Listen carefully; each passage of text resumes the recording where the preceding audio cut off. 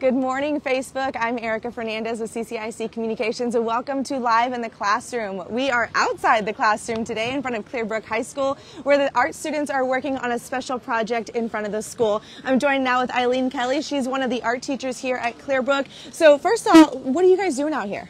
We are making public art as a group, which is one of our teaks that we have to hit. We've got to do collaborative art. So what a lovely way to do that, coming outside, sitting in this beautiful / humid weather and making art together.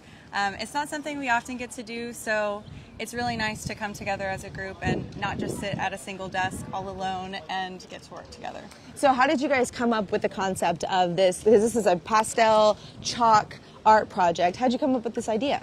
So several students were involved in the creating of this. We've had 5 classes working on this entire project, and the first step was to create the idea.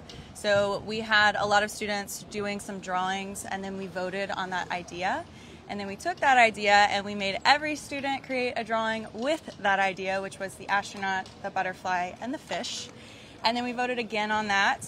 After we voted on that, we did our color version of it, so every student colored it kind of like a coloring page, and then we ended up with this lovely drawing. And we're going to get some shots of the drawing a little bit later so we can see what it actually looks like and the progress. You guys started working on this last week? We've been working on this since before spring break. Oh, okay. Okay. Yes. But the actual drawing, the drawing lines. portion, yes. We started last Wednesday. We had some testing happening, so it's been a little bit slow moving, but Gotcha. I'm happy with where we're at, and we're excited to see it finish. All right. Well, let's go check out some of the progress. We're going to go talk with some students. So we're going to walk over here. Sophia is working on part of the project, so we're going to take a look. Hey, Sophia, can you join me real quick? Hi. Okay, so you're working on what part of the project right now? So currently I'm working on the background. So like you see how in the back there's all these paints. So this is the very back of the piece. So it's going to be like, so there's going to be like a bunch of that type going to be laid out all over. Can you hold that up? We want to get a shot of what that's going to look like. So can you tell me, so you're working on the bottom part right here. Yeah. And what are your thoughts about behind this project, the piece that you guys decided on? Honestly, I really like this piece now. Okay, so when we first started voting, I wasn't so sure because we had so many like different designs of like very much different ideas. So we had like we had an entire idea sheet that all of our classes made up together. So there was like astronaut, there was like koi fish, there was like ponds, like 3D, mountains, caverns. And so the one that we won, this is not the original concept, it was an entirely different piece. And then after that we used it as like an idea, and people started to draw like their version of like an astronaut. Okay. With the fish and the monarch. And so when that was done, we all like had it printed out, and we all did a different color of it. And like funny enough, the person who won for the coloring was the same person who made up the concept of the astronauts. Okay. And so that's when we all got started on like getting it done, like getting the background done with the giant pink paint. Yeah. To like mark our territory. Yeah. Yeah, very cool. Okay, well, we're going to hop around. We'll let you get back to work. So we have to kind of navigate around the dark pink and the darker colors. So we're going to hop through the middle, and we're going to talk to August over here. Try not to step on anything. August, can we talk to you real quick? Hello. Go ahead and, hey. So this is August, and he's one of the students. So what are you working on right now? So I'm just working on like this top part of the astronaut over here below the helmet. And so how does each student decide what they're going to work on the day of? Well, they're just going to decide on like whatever needs to be worked on, honestly, and then like we just pick a square or like an area and then try to fill in like the lightest color. Yeah. Yeah. So we were talking a little bit about the inspiration behind the project. Now this is a chalk project. So what are your thoughts about that? The rain could wash it away at any moment. Well, actually, it could be a good thing for the rain because the rain ends up actually setting in the chalk. Okay. Which just keeps it as like a sort of like a base coat. Yeah. Okay, gotcha. And so what's your favorite part about this project so far? I think it's just being able to collaborate with everyone, like from different classes and just, you know, like different periods. Awesome. Cool. All right, we'll let you get back to work. We're going to talk with Kirsten over here. Hey, Kirsten. Hi there. We're going to come down to you. I understand that you were part of the team that drew out the lines for the project, right? Yeah. Okay, so what was the hardest part about that? Probably the astronaut, Okay. because I don't see an astronaut every day. So I had to kind of look at references and merge a couple of them to create him. But my koi fish are actually a part of my original idea that weren't associated with the astronaut, and I like to incorporate that into the astronaut. So that was kind of nice. What's your favorite part about this project so far? I like my fish.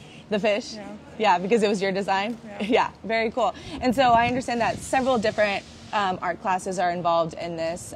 So what's it like to collaborate with all these different students? It's interesting. It's hard to, like he was saying in the beginning of class, like, people have different styles of coloring and stuff, and it can make it really, like, difficult to merge them and stuff together. Like, I've been working on this fish this morning, and I was doing all the white pieces, but there was already orange here, and the orange was colored a lot different than I color. So I've been trying to, like, work that into how I do it. Okay, very cool. All right, and so you've been working on this for about a week now. Do you know when it might be completed? Is it just whenever y'all are done? I guess. Yeah. I'm not sure. It's honestly going a lot faster than I thought it would, Yeah. but Very never cool. know. All right, well, thanks so much for talking with us. So we're going to get some more footage of the projects and see some students at work.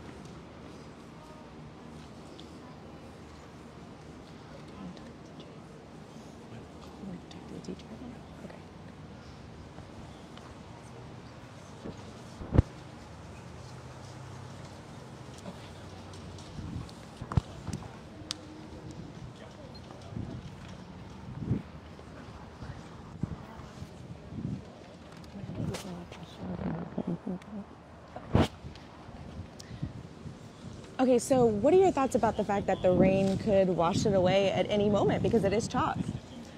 It's a good thing, honestly. So this particular medium is made to be temporary. So a little bit of rain will actually help set it in, you know, kind of like a fixative, if you will. But a lot of rain will start to wash it away. We did lay down a temper base, so it'll last a little bit longer, but that's part of the magic. You know, you see it and then it's gone. It's a little bit fleeting, so it's kind of magical. Yeah, and so, I mean, as a teacher, to see all these different students working on it, I mean, what are your thoughts and how do you feel about that? It makes me so giddy. Yeah. I just love seeing everybody out here working on it because, like I said earlier, so often art is just this lonesome thing that you do, but it's just so lovely getting together with a large group of people and making art. It feels like this community, and it just makes me feel like there's so much love around. Yeah. That sounds cheesy, but It's true. it's so true. Yeah. And I love these students, and they make me super proud. So I'm just happy that you guys are even doing this to showcase them because they deserve it. Yeah, they're a talented group of kids, that's for sure. So how do they decide what colors they're going to start with? Do they just say, hey, I'm going to go with the pinks today, I'm going to go with the oranges? That is a great question. So part of it is decided for them. We Okay. have a color plan that we've laid out so that we don't have, you know, my lovely painting students, they're trained to see these colors in different ways. So some students might put a little bit of a green in a brown or a red in a brown, but to prevent that, we have decided on the colors for these so that it creates more of a unified look. But day after day, you know, they ultimately decide where they start. Okay. And some students, I understand, were selected to kind of make the lines of the design. Is that correct? So we all worked on the lines. Oh, okay. Everybody? Okay. Yeah, we've worked on the lines the last couple of days, and everybody was involved in that. You know, there are some students who are a little bit shy about working on it, so Sure. we're like, you know, the background is just as important, so Okay. let's go ahead and work on the background. So when we came out here, everybody started working on the background and Okay. the fish, and nobody Yeah. wanted to touch the astronaut. So the astronaut is slowly but surely coming along, but he'll get there and he'll be awesome. What do you think is the hardest part for these students as they're tackling this project? Because I assume none of these kids have done something like this before. Yeah, I would say maybe one or two of them have, Okay. but it's not super common to see people doing sidewalk chalk. So I would say the hardest part is you guys right now. Being here. Yeah, you know, art kids, they're very shy and Yeah. they don't like to show off their work, and you know, it's difficult to show off your work, Sure. especially when you're starting out. So there's lots of nerves that go into that. So the hardest part is just being vulnerable. helpful. Are there any, aside from rain, are you guys dealing with any other elements that might be affecting, like the wind right now? Is that affecting the wind's the not art? too bad.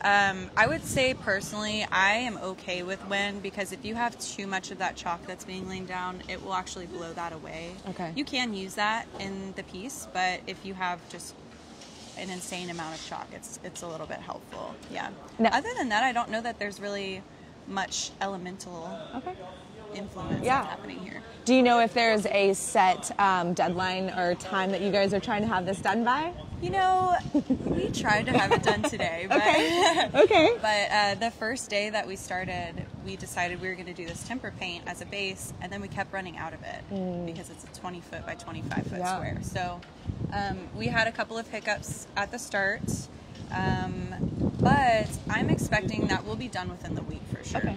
Yeah, but the hiccups are part of the Absolutely. process. It's right? a learning process for myself, Mr. Samp, and the students, Yeah. and it's always good to learn. So. What's your favorite part about this whole process, from design to the finish? Getting to come outside and make art with so many people. Yeah.